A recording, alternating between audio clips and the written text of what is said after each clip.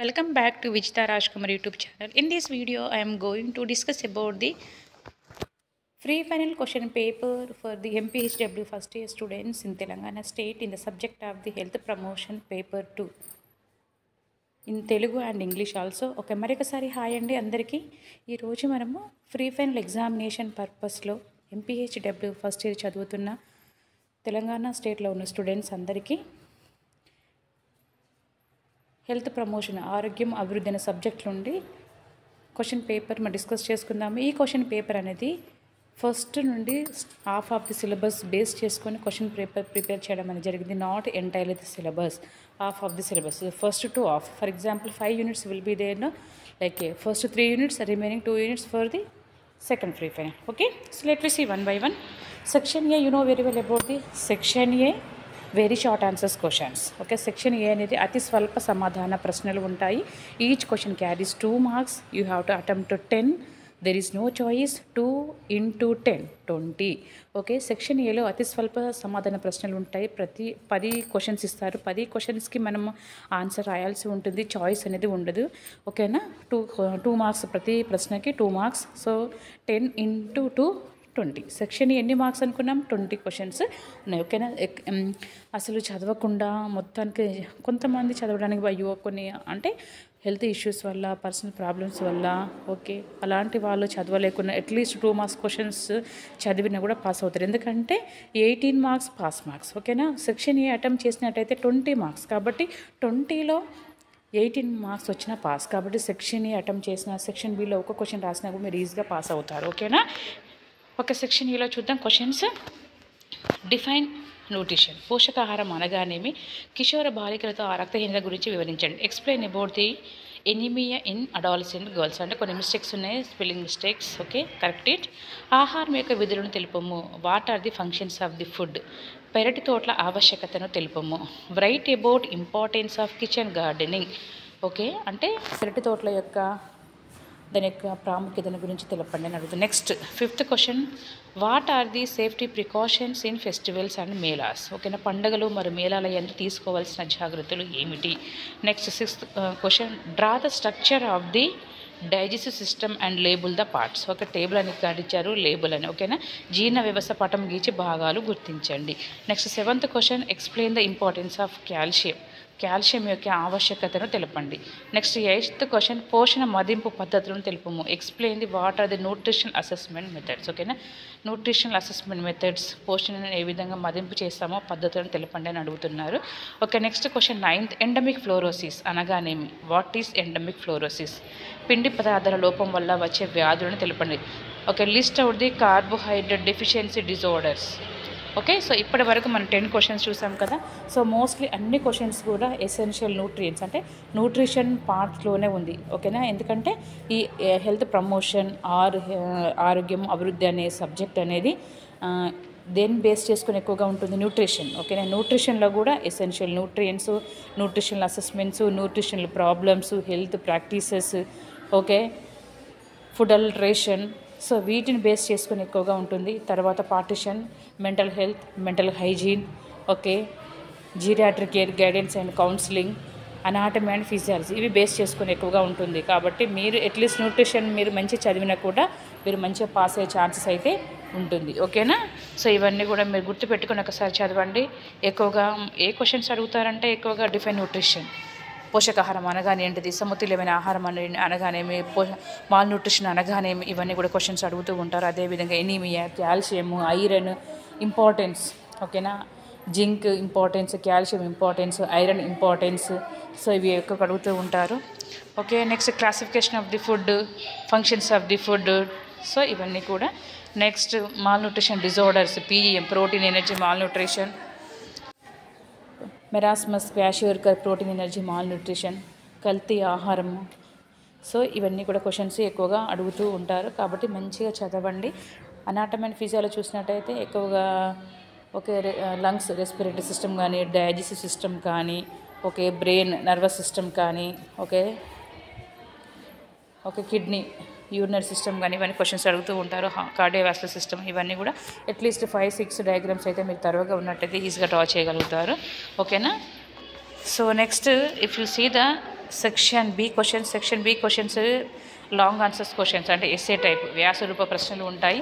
So they may give 8 questions. Out of 8 you have to attempt any 5. Each question carry 6 marks. Okay, 8 ప్రశ్నలు ఇస్తారు. Okay, 5 ప్రశ్నలకు మాత్రమే సమాధానం రాయాలి. ప్రతి ప్రశ్నకు 6 మార్కులు. 6 × 5 30. ఓకే, సెక్షన్ ఏలో 20, section బికి 30. So 20 + 30 50 marks. It's clear. Okay, so right any 6 answers. ఇక్కడ విటమిన్ ఏ గురించి క్లుప్తంగా వివరించండి. ఓకేనా, విటమిన్ ఏ అన్నారు కదా, విటమిన్ ఏ కాకుండా విటమిన్స్ అంటే ఎవరు స్టార్ట్ చేశారు, విటమిన్ గురించి గుర్తించిన వారు ఫంక్. ఓకేనా, ఇవన్నీ కొంచెం ఇంట్రడక్షన్ లాగా. విటమిన్స్ అనేది so vitamins are very very important to our body. These are the like A body protective. మనకు అనేక రకాల వ్యాధుల నుంచి రక్షించేవి ఏమంటాము, విటమిన్స్. కాబట్టి విటమిన్స్ అంటే ఏమి, ప్రోటీన్స్ అన్ని fresh fruits, vegetables, green leaf vegetables అన్నింటిలో కూడా విటమిన్స్ అనేవి ఎక్కువగా ఉంటాయి. కాబట్టి ఇవి మనకు అనేక రకాల వ్యాధుల నుంచి రక్షణ కల్పిస్తాయి. కాబట్టి వీటిని మనం ఏమంటాము, ప్రొటెక్టివ్స్ అంటాం, బాడీ ప్రొటెక్టివ్స్ అని. ఓకేనా, అలా కొంచెం ఇంట్రడక్షన్ లాగా ఇవ్వండి. ఎవరు స్టార్ట్ చేశారు, ఎవరు కనుగొన్నారు, పాలల్లో విటమిన్ ఉందని ఎవరు కనుగొన్నారు.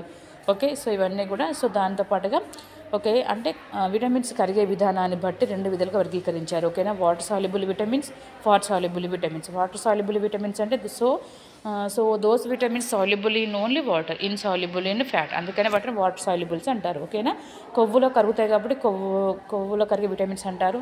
నీటిలో కరిగే విటమిన్స్ నీటిలో కరిగే విటమిన్స్ నీటిలో మాత్రమే కరుగుతాయి, కానీ కొవ్వులో కరగవు. ఓకేనా, అలా గుర్తుపెట్టుకొని రాయండి.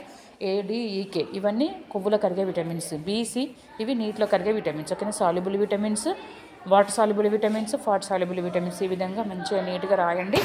Okay, next coming to the ప్రత్యేకమైన ఆహారం అనగానే మీ ద్రవ పదార్థము, soft diet, bland diet, low calorie diet. ఇదంతా ఇంపార్టెంట్ ఏమీ కాదు, జస్ట్ మీరు ఐడియా తెచ్చుకుంటే సరిపోతుంది.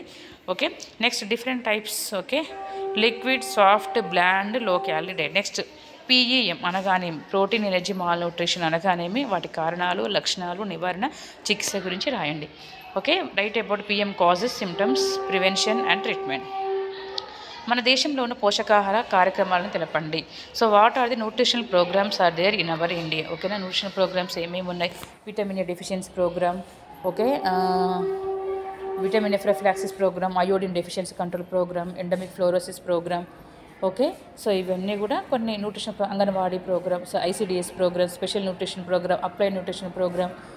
ఓకే, సో ఇవన్నీ కూడా కొన్ని ప్రోగ్రామ్స్ గుర్తుపెట్టుకొని మీరు లిస్ట్ అవుట్ చేసి వాటి గురించి కొంచెం తెలుసుకొని మ్యాటర్ రాయండి. Next explain the cooking methods. ఓకేనా, వంట పద్ధతుల గురించి తెలపండి. ఓకేనా, హోమ్ మేడ్ మెథడ్స్ ఉంటాయి, కమర్షియల్ మెథడ్స్ ఉంటాయి. Okay, స్టీవింగ్, సిమ్మరింగ్, okay, frying, deep frying, shallow frying, baking. Okay, so ఇవన్నీ కూడా స్విమ్మింగ్, సో ఇవన్నీ కూడా సిమ్మరింగ్, ఇవన్నీ కూడా గుర్తుపెట్టుకొని మీరు స్టీవింగ్ మీరు రాయండి. These are the methods of the cooking, వండే పద్ధతులు ఇవన్నీ కూడా. Next what is food alteration, explain it. 1 okay, ఆహార పదార్థాలు కల్తీ అనగానేమి వివరింపము. ఓకేనా, ఓకే, ఎక్కువ కల్తీ లేని ఆహార పదార్థాలను okay by adding some of the substances it will reduce the quality of diet. ఓకేనా, కొన్ని రకాల పదార్థాలను కలపడం ద్వారా దానిలో ఉన్న నాణ్యత తగ్గిపోతుంది. దాటిని ఏమంటాము, కల్తీ ఆహారం అంటాము. ఓకేనా, పాలల్లో నీళ్ళు కలపడం. ఓకేనా, ఓకే, మిరప పొడిలో ఇటుక పొడి కలపడం, ఇలాంటివన్నీ కూడా.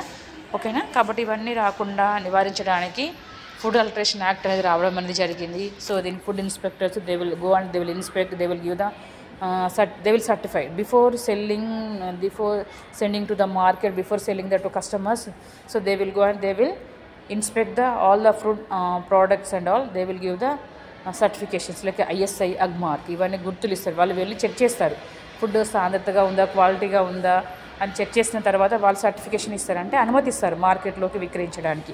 కాబట్టి వాళ్ళు ఇచ్చిన దాన్ని ఏమంటారు, అగ్మార్క్, ISI మార్క్. అంటే అవి స్టాండర్డ్, అవి తినడం ద్వారా ఎలాంటి ప్రమాదం లేదని అర్థం. ఓకేనా, ఇవి భారత ప్రామాణిక జాగ్రత్తలు పాటించడం ద్వారా ప్రజలకు ఎలాంటి ఇబ్బంది లేకుండా ఫుడ్ ఇన్స్పెక్టర్ కమిటీ మెంబర్స్ మనకి ఇచ్చే సర్టిఫికేషన్స్ లాగా ISI ఇవన్నీ కూడా. ఓకేనా, నెక్స్ట్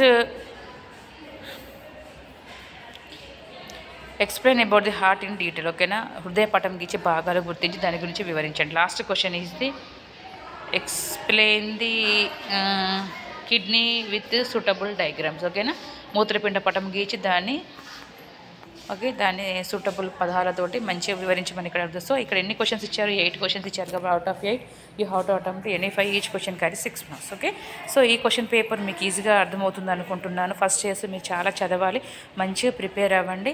ఓకే, ఎందుకంటే నాకు టైం ఉండట్లేదు, కానీ టైం ఉన్నప్పుడు కంపల్సరీగా ప్రతి ఒక్కరు కామెంట్స్ పెడుతూనే ఉన్నారు.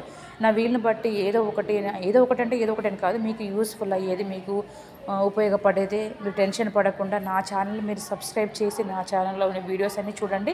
నేను చాలా వీడియోస్ చేశాను, కానీ అనివార్య కారణాల వల్ల బిజీ షెడ్యూల్ వల్ల ప్లేలిస్ట్లో యాడ్ చేయలేదు. కానీ మీరు ఒకసారి చూడండి, అన్నీ ఓల్డ్గా ఉన్నాయి, అయినా కూడా మీకోసమని మళ్ళీ ఫ్రెష్గా చేస్తూనే ఉన్నాను. కాబట్టి నా వీడియోలో స్టార్టింగ్లో ఉన్న కొన్ని వీడియోస్ చూడండి, మీరు సెర్చ్ చేయండి, ఏదైనా టాపిక్ సెర్చ్ చేసి బై విజిత రాజ్కుమార్ అనుకుంటున్నా కూడా మీకు ఈజీగానే కనిపిస్తుంది నేను అనుకుంటున్నాను. ఒకవేళ మీకు ఏదైనా టాపిక్ కావాలన్నా కూడా okay, please put on comments, definitely I will give the answer regarding your question. Okay, so I hope these videos may be helpful for you people. So okay, thanks for watching my channel. Have a nice day.